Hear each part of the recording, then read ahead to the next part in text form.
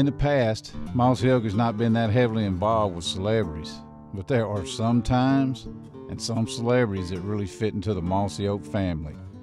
Tracy Byrd is certainly one of those who not only fit, but helped shape the Mossy Oak brand.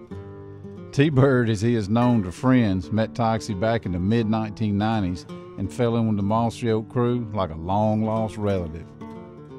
One day got a phone call, and I don't know if it came in the marketing department or who, and they said, Tracy Byrd's on the phone. I was like, get out of town.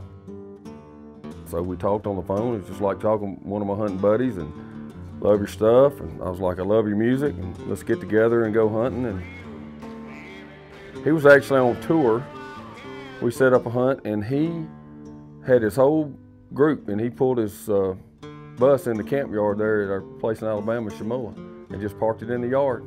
You know, from then on, we turkey hunted, deer hunted, spent a lot of time together. That was our first time hunting together. And actually, the very next year, he came up here for the bow opener.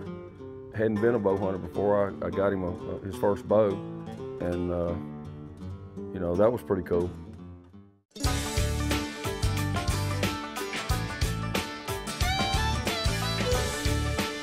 Most as the one where He told Tracy he had to sing for his supper one night, but he didn't know he was going to have to cook it. Cook it too. Sure don't, man. That's bad. Them cheese grits were sure enough good. You were not lying about that, and I know the chili is not going to be any different. When you hunt as hard as we are, it don't matter. It all tastes good. To come in and for close family and friends, gosh, my grandkids were mesmerized. Close friends, the landowner, which is a good friend, and to put on a show for just us. Too cool. Words can't express what I felt last night at that. I mean, it was just the most amazing thing that we've had here in camp. bow hunting is my favorite, and I've got Toxey Haas to thank for that, because he gave me my first bow about 15 years ago and got me hooked on this.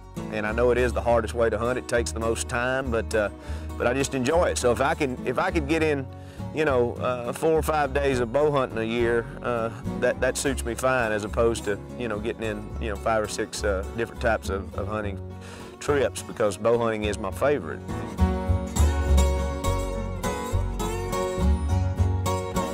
It takes it to another level for me, you know, because you really bring in all of the deer's senses, all of their defenses that they were given by the good Lord to keep themselves going. Well, it brings them all into play. So it's really a more level playing field when you get to that point.